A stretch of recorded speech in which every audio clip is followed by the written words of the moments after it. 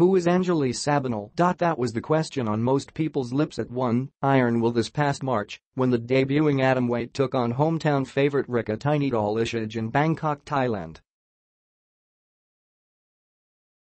Ishige was heavily favored to win the bout against the relatively unknown Filipina, who entered straight into a high-profile match on a stacked card.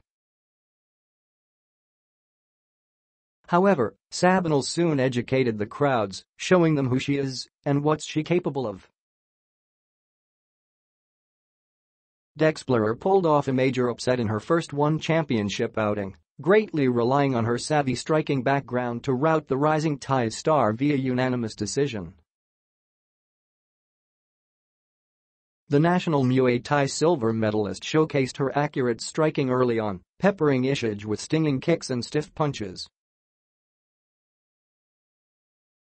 Although Ishige boldly traded strikes with the Filipina kickboxer from bell to bell, Sabanal pulled away in the final round, landing the more telling blows.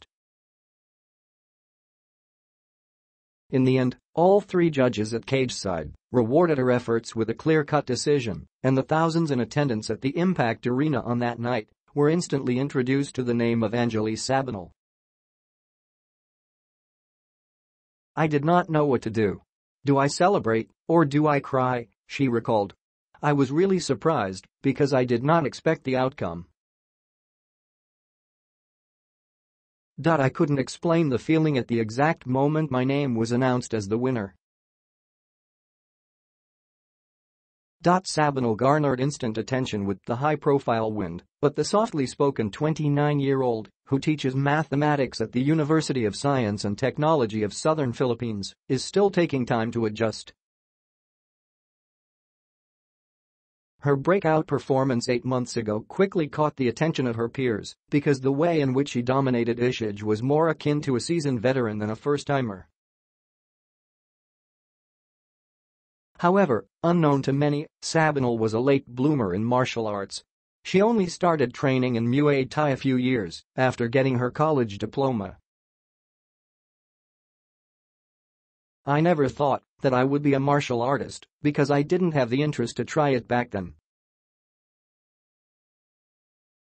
I was a volleyball player in grade school.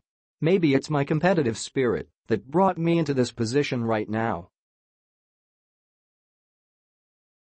I enrolled in Muay Thai classes purely for fitness and self-defense," she continued.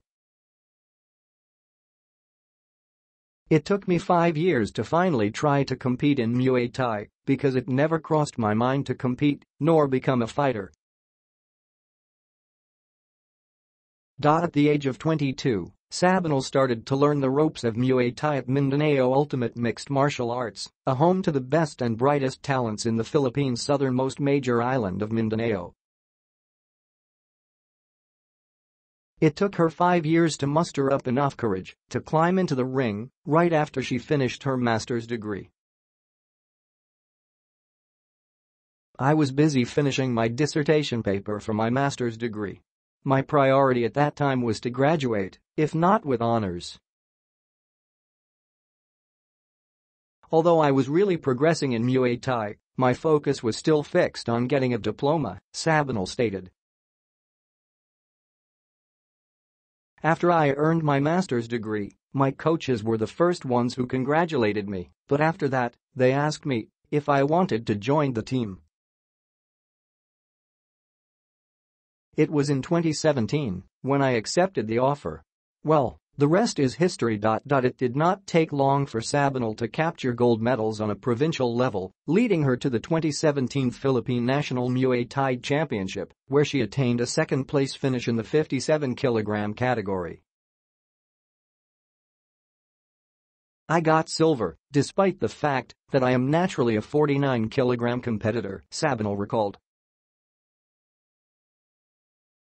"I was supposed to fight in the 50-kilogram category, but unfortunately, I didn't have any opponent. I decided to fight in a higher weight class. Fortunately, I finished the tourney with a silver medal in hand."